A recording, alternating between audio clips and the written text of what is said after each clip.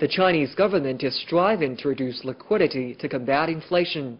Official statistics show China's new yuan-denominated loans in September hit the lowest in 20 months, and the money supply grew at the slowest pace in almost a decade. China Report has the details. According to the People's Bank of China, or the central bank, new yuan-denominated loans stood at $73.7 billion in September. The amount represented a drop of about $20.6 billion from the same month last year and $12.3 billion from August this year, creating the lowest since January 2010. Total new loans in the first 9 months of this year was about $920 billion, $93.7 billion less than the same period last year.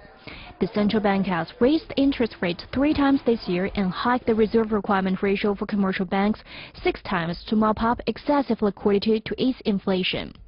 China's Consumer Price Index, or CPI, a main gauge of inflation, climbed 6.1% year-on-year in September, easing slightly from 6.2% in August.